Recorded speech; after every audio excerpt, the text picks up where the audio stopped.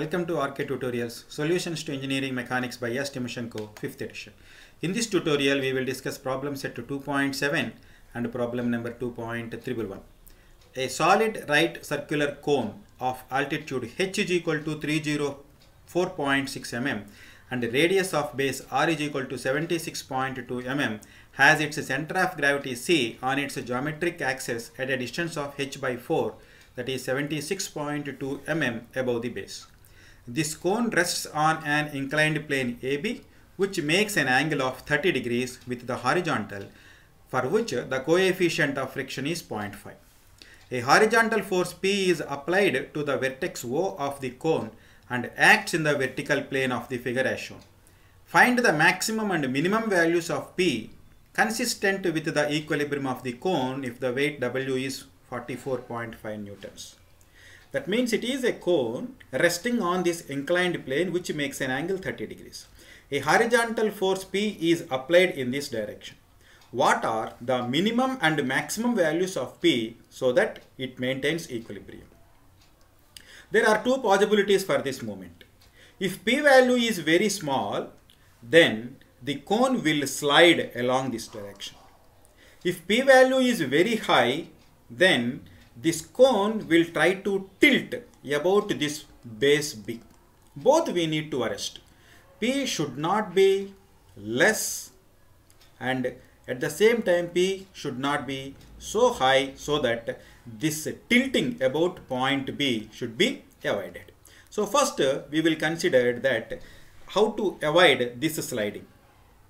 Then how to avoid this tilting. Then we will see how to avoid the tilting. Now let us consider the free body diagram. The various forces acting on the cone are, of course, the first force is the self weight P, and then the applied force P. The force P is in the horizontal direction, and here there is a normal reaction. And since we are assuming that this is about to slide in this direction, so there is a frictional force acts in the upward direction, and let that force is 0.5 into n. There are four forces, 1, 2, 3, 4. Now let us transfer all those four forces onto separate xy plane for easy analysis. Weight is acting in the downward direction. P is the force acting in the horizontal direction, and n is the normal reaction, and then the frictional force 0.5 into n. Given that this surface makes an angle 30 degrees, hence 0.5 n, so this makes an angle 30 degrees to the horizontal and n makes an angle 30 with the vertical. So this is 30 and this value is also equals to 30. Now let us resolve these forces along x-axis and y-axis. Now look at this, W and P both are acting along x-axis and y-axis, so you need not to resolve. So 0.5 n, so this force is along x-axis and y-axis you need to resolve, and n force also we need to resolve like this. So if you resolve that 0.5 n, the horizontal component becomes 0.5 n cos theta, vertical component becomes 0.5 n sin theta. Similarly, n, if you resolve cos 30, and this is n sin 30. The force is acting in this direction, n sin 30. Now, let us apply the equilibrium condition. Sigma fx is equal to 0. There are three forces, P plus 0.5 n cos 30 is equal to n sin 30. And then after simplification, you will get P is equal to 0.067 n. N is the normal reaction. Next, sigma Fy is equal to 0. Now there are three forces, two forces positive, one force is negative. Hence W is equal to 0.5 n sin 30 plus n cos 30. So after simplification, you will get the value is known as 44.5, that is given. Hence you can find n value 39.87. You can substitute back and you can find the P value, which is minimum 2.67 Newton. So minimum force that is required to avoid the slipping is 2.67 Newtons. Now there is also another possibility. If the P value is very high, then it may be tilt about this point. The total cone will try to tilt about this point. That is also to be avoided. To avoid that, we will take the moments about point B. If I want to take the moments about point B, I need to find the distances of this P and W from point B. For that, I will do some construction now. Y is the distance. Now look at this. Y is the distance of P from point B. I would like to find this value Y. For that, what I will do is, let us take this distance. Let us say this distance is equal to X. First, I will consider this distance from the center of the cone to the point P. This distance is equal to X. And you know this angle is equal to 30 degrees. Now, from the right angle triangle, now look at this right angle triangle. Look at this right angle triangle. So, from this right angle triangle, I can calculate the value of X. So, how I can calculate the value of X? X is equal to H into cos 30, because this distance is given as H. Because this distance is given as H and this angle is 30 degrees. Hence, the adjacent side X is equal to H cos 30, that is 263.79 newtons. But what I want Y, not X. So, to find the value of Y, I will construct a small horizontal line here. Look at this, a small horizontal line. And also I can find another right angle triangle here. I can find a right angle triangle for which this angle is also equals to 30 degrees. So I will take this distance is equal to Z. From this point to this point, I will consider that distance is equal to Z. So by taking this right angle triangle, I can find the value of Z. Z is equal to R sin 30, because this angle is 30. This hypotenuse is R.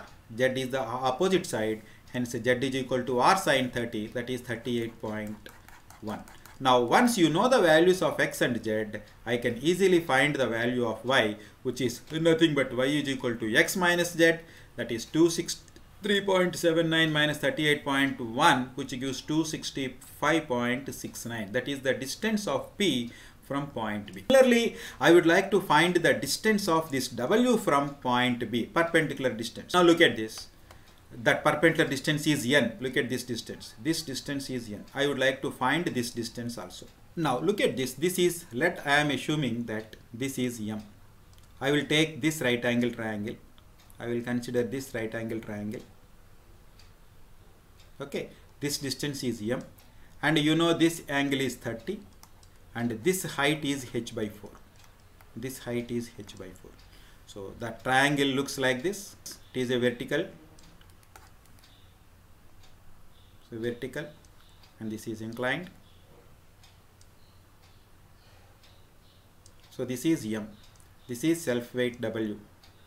And this distance is H by 4. This distance is H by 4. And you know this angle is 30 degrees. This is the triangle. Now from that, I can find M is equal to H by 4 into tan 30, so which gives the value of 43.99. I calculated this M value as 43.99. But what I want the value of N. I want the value of N. So to find the value of N, once again I will construct a right angle triangle like this. This is the right angle triangle I am constructing. And you know this angle is 30. And this distance is equal to R plus M, and this is your N. Okay, so you can find N very easily. N is equal to R plus M into cos 30 by considering this right angle triangle. N is equal to R plus M cos 30. So from that I can find N value is 104.09. So I found out the distances from point B to weight, that is N, to P, that is Y. Hence, I can take the moments about B. Why I am taking moments about B? Just now, I have given explanation, because there may be a possibility that this total cone will try to tilt about this point B. That we need to avoid. So, to avoid that, I can consider sigma MB is equal to 0. P into Y is equal to W into N. P into Y is equal to W into N. P value is to be calculated. Y value is known. W value is known. N value is known. So after substituting, you can find P is equal to 20.52. So the P should not be more than 20.52, and at the same time P should not be less than the P minimum.